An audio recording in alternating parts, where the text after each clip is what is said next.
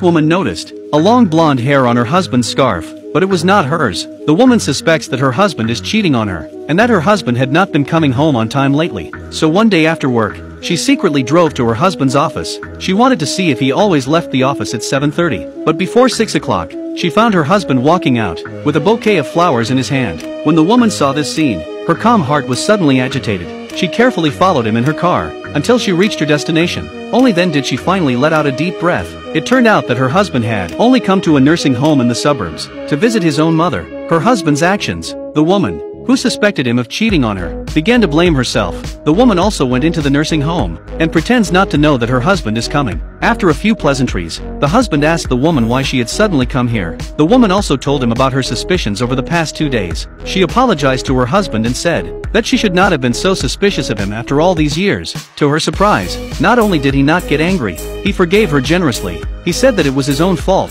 He was too busy with work and taking care of his mother every day, so he had neglected his dear wife. The misunderstanding was cleared up, and the woman, she left in a hurry to pick up the children from her best friend's house. On her way out to check in, she found that in the register of the nursing home, her husband's name hadn't appeared for nearly 6 months. Apparently, her husband had just lied to her. Back in the car, looking out at the heavy rain, the woman's mood is again anxious.